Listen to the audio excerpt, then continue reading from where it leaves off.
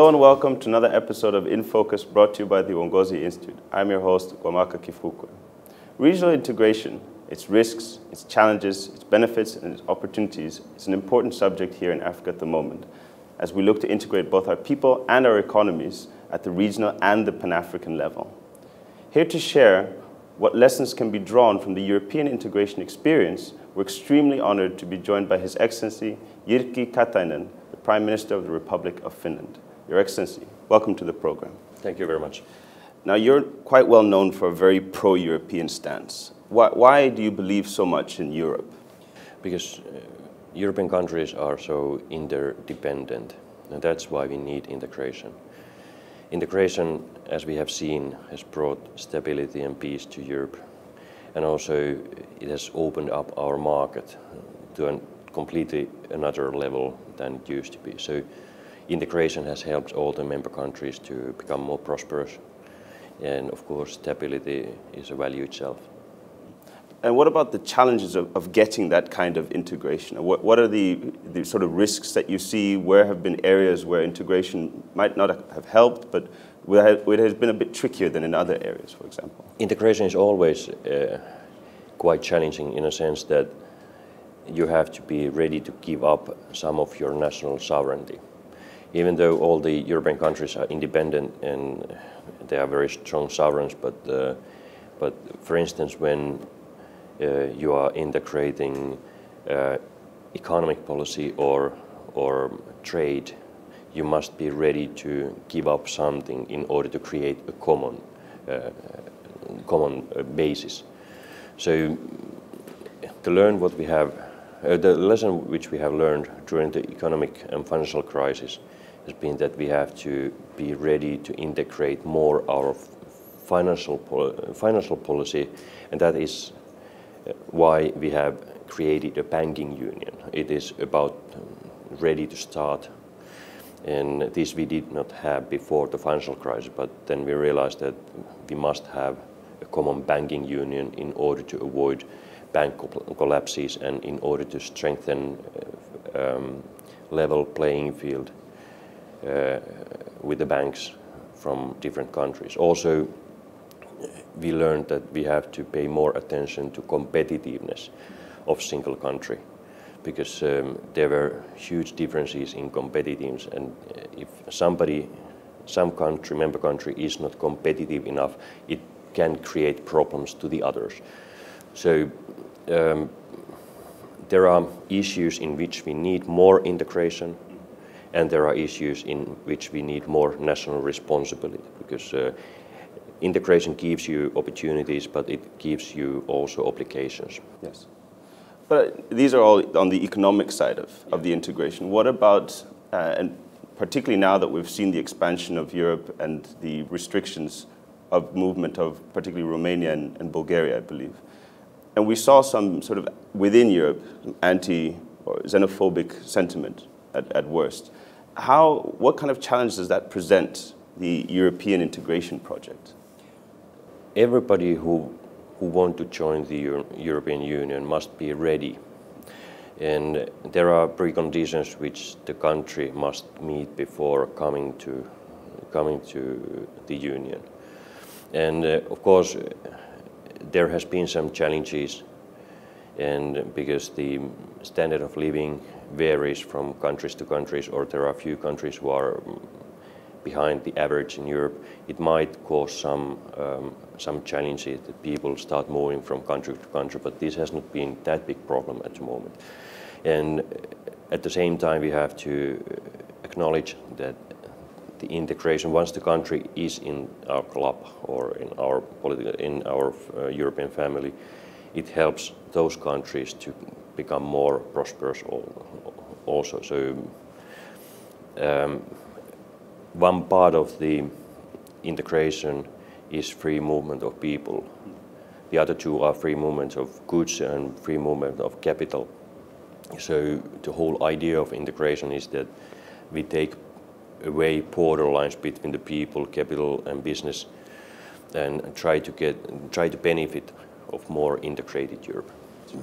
I mean, one of the tools as we see it, say from the African perspective of integration, has been cultural events, things like the Eurovision, for example. But the question I have is that you do have member states, say, within that cultural Europe that are different from the political and economic Europe. Yeah. So what is the European identity and how far does it go? European Union is a union of values. We share the same type of values like democracy, market economy, human rights, freedom of expression and press and stuff. So there are lots of common denominators between the European countries, and the integration process has strengthened this feeling. We have to take care that rule of law strengthens among the member states. But of course there are cultural diversity, and this is the richness of our union. There is a strong Italian culture, strong French, Spanish, Finnish, Swedish culture. But at the same time, when there are cultural diversity, there are a common value basis, and we have to deepen it, because the EU is not only a free trade organization or free trade area, it is also a union of values. And how does integration change Europe's position or relations with the rest of the world? Of course, it strengthens the European voice, because, for instance, at the moment we are negotiating free trade agreement together with the United States of America, and it's hard to imagine how this would go on if all the single European member states would do the same. Mm-hmm. So this is one of the examples. On the other hand, in international politics, European countries are representing the same opinion, and it strengthens our position. European Union is the biggest development partner to the rest of the world, so we are a big power in development policy.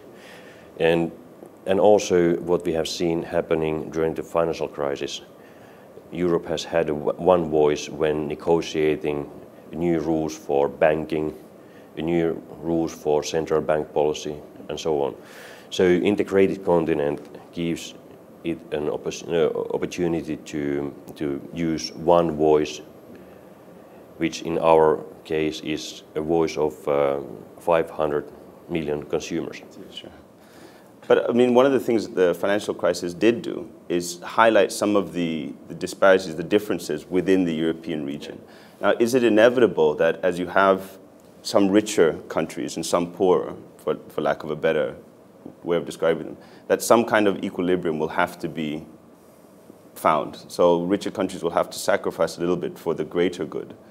But how is that managed really at the European level, but then also at the national level? Yeah, this is a big issue at the moment, and everybody are not satisfied with what has happened.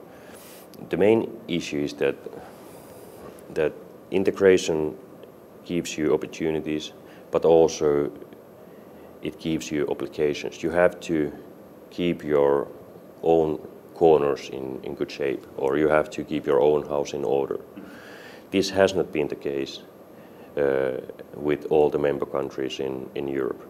And now we have learned a lesson. We have changed our rule base when it comes to fiscal policy or competitiveness and stuff. And we are coordinating closer than before, than everybody does what they have promised to do. But nevertheless, there are always situations where some country becomes to the situation which is harder for her than to the others. And then we have to look whether we should help it or not. We have decided to help the countries who have been under heavy pressure of market. And the reasons why they have ended up to this kind of situation are mostly national. So all the countries have not taken care of their national budgets or fiscal policy as well as the others.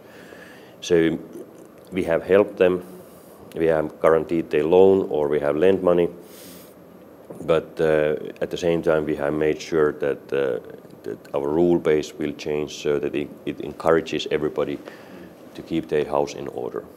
And finally, just on this particular area, what about countries that are sort of within Europe geographically, but then are not part of Europe in the terms of the European Union, countries like Switzerland or Iceland or even Norway? What is the relation with those kind of countries? We have free trade relationship with them. So the countries which you mentioned have decided not to join the European Union, and it's their choice. But they have been willing to create very close connection and ties to the European Union. And then, for instance, our Eastern partnership, meaning, for instance, Moldova, Georgia, Ukraine, the two countries which I mentioned first, Moldova and Georgia, they are very willing to sign an association agreement with the European Union. It doesn't mean that they would become immediately as a member of the European Union. We haven't decided at all whether they will join the European Union, but nevertheless they want to strengthen their ties to the European Union.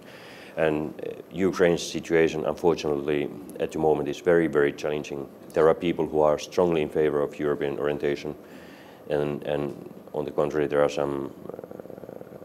On the other hand, there are some political forces who have not been that enthusiastic to integrate to Europe.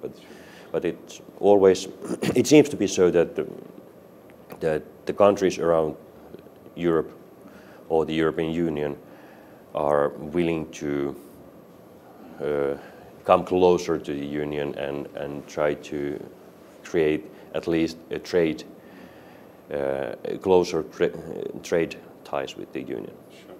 And just to take a completely different view at it, in Africa now we do have the same challenge of integration, albeit more at the sort of regional levels. And Europe has been a big supporter of integration in Africa. What do you see as the kind of lessons that Africa can learn from the challenges and the processes that Europe is going through?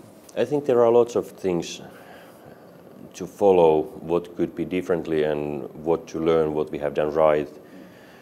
So I would believe that further integration of African countries would naturally bring more stability and peace to the continent.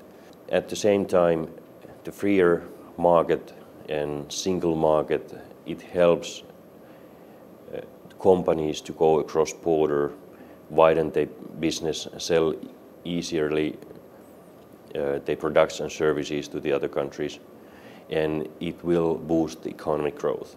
It also is healthy in a sense that when there is a single market, the companies from different countries have to compete with each other, and it usually raises the productivity. So freer trade and single market usually helps to get a bigger growth in healthy way, because productivity raises at the same time. Sure. And what are some of the things that Africa needs to do to get to that point where you're seeing the benefits? Because it's a huge investment, and some governments see these as quite risky given some of the instabilities of their neighbors and so forth. So what are the things that African leaders need to put in place or need to, how should I say, put across to the public about the benefits of integration and the risks as well?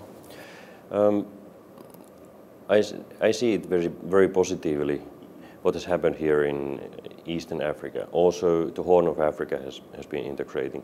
So, as long as the countries share the same value basis, then the integration is on the healthy ground. And I just would encourage African countries, and especially here in Eastern Africa, to go forward and try to create a single market, and maybe single currency in some perspective. But in this part of the integration, there are lots of things what you could learn from Europe. If you are willing to create a monetary union, it means that there must also be a banking union, because monetary union without banking union it's very risky because everybody would like to separate private risks of banks from taxpayers' risks. And that's why there must be a common supervision of the region's banks and also the mechanism how to deal with the failing banks. And also the third point to this particular issue, it is necessary to coordinate the differences in competitiveness of the member countries, because the lack of competitiveness of one country can create problem to the other. So if some area want to create a monetary union, it's a big jump, but it's a good jump if you do the homework properly. And I mean, one of the things we've seen, or at least that has been debated in Africa, is the sense that integration has been over-engineered. There's no kind of buy-in at the ground level for ordinary citizens. And when you look at the European example, a lot of what has now become the EU started off as bilateral agreements that eventually they realized, actually, let's just make one big agreement and move forward. Is that a possible way for Africa to go, or is it now invested in this bigger sort of integration project? Is there a way that they can kind of balance the two? African Union has done a good job, but because the African continent is so large, over 50 countries also, and differences between the countries are very huge, it's very natural that there are regional integration processes going on. It's only positive, I think. Once all the countries on the continent are more or less in the same level, then the regional organization can start putting pieces together. But before this is not ready, it is very good that regional organization gets stronger, and it is also a good way to practice. And the regions can learn from each other also. And let's imagine, if we will, you do have an integrated Africa, and I'll probably ask you how long you think that will take as well, but what would that mean to the rest of the world? What would that mean, say, to Europe or to Asia? It is a positive signal to Europe if Africa is more united and integrated, because first of all, for instance, the Finnish companies, it's a clear message that, okay, when I come to Tanzania, I have a market of 5 countries, for instance. It is just simple as this. And then when the integration usually brings stability and peace, it is also, again, a clear signal that, okay, this region is stable. So there are less risks for doing business, for instance. And of course, the regional organization has a bigger say when they are negotiating with either with the private sector or with the public sector. So it's always easier to exploit to the country which belongs to the like-minded region, which you know what it is about, and that there will be stable surrounding. Sure. And I mean, as I said, how long do you think, in your opinion, would that kind of integration take? I mean, not just because of the physical infrastructure that needs to be built, but then the cultural understanding, the dialogue to get or to understand or to synthesize these kind of common values and so forth. How long and what would that process look like? For me, it's difficult to say how long it will take, but what I have heard here and learned from here is that there is integration processes in good speed here. Somebody told me that, for instance, from single market point of view, there are more problems in non-tariff barriers than in tariff barriers. And this also says that it always takes some time to negotiate of details of non-tariff barriers. And one could also say that integration process is never ready because world around us changes. For instance, we used to say that we have a single market in Europe, which is partially true, but because digital content has come to the picture, we end up with a situation where we say, okay, we have a single market, but we don't have a single market for digital content. And now we are developing it. So because the world around us changed, we have to go further and always tackle new challenges. But as I said, I cannot say how many years it will take to achieve some points, but I see clearly that there is a process going on, and I wish all the best. Thank you. Now, to balance that process, I have an understanding that in Finland you have the president and the prime minister, and the president is now in charge of the foreign relations, but that doesn't include Europe. So how is that balance between sort of national interests and sort of European interests or regional interests, and then the so-called foreign interests? Like, how does that work in the context of Finland, for example?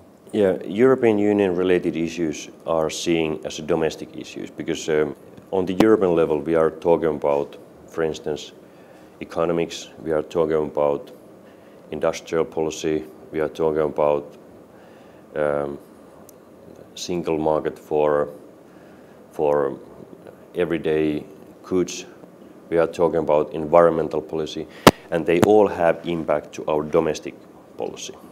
If we do European regulation for electricity market, it means that we compensate or we change our national legislation so that we take out some of national regulations and compensate it by European regulations. So it is so much domestic related issue what we are doing in the European level. But at the same time, there are foreign policy issues which we partially take care of in national level, but there are some issues which will be raised to the European level. I give you just an example. Here I'm here as a Finnish Prime Minister to meet Tanzanian President, Prime Minister, Vice President, and lots of other ministers. And we have bilateral development projects going on. We have lots of things to do in bilateral basis. But just a week ago, the European Union decided that we will participate to Central African Republic's crisis. We will send troops there. So I'm doing here foreign policy bilaterally with Tanzania, and the European Union decided that we have to interfere to the situation in Central Africa. So no single country can answer to the challenges, all the challenges which we face. Instead, we need a stronger community to do things together when one particular member country is too weak to do. And just since you mentioned it, like what does bring you to Tanzania? Like why are you here this time around? Yeah, we have a long-standing relationship between Finland and Tanzania. It dates back to 1940s. We have done a lot of good development projects here. We are involved in ICT development projects right at the moment here.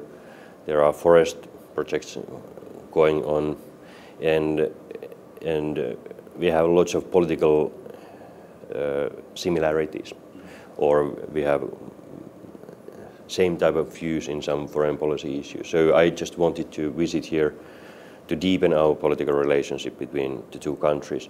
Also, I brought 30 people from private sector. There are 30 Finnish companies who are interested in the opportunities what they see here in Tanzania, in forestry, in education, in electricity production, in harbor maintenance and logistic related issues, and so on. So I'm sure that within next few years our trade relationship will expand quite remarkably, because Tanzania is in good speed to develop, and it is also the best way to help the country to promote trade, because it creates jobs and it brings tax revenues. So trade and politics. Yeah. But just to close that around, so when you're here, you're in the capacity of representing Finland. Is there any element or any kind of conflict between representing Finland here and representing Europe, as it were? Not really, because there are also some messages which I have delivered to my counterparts, which are common from European point of view. For instance, EU-Africa summit. We are very interested in about it. It's the fourth, and it should take place in April.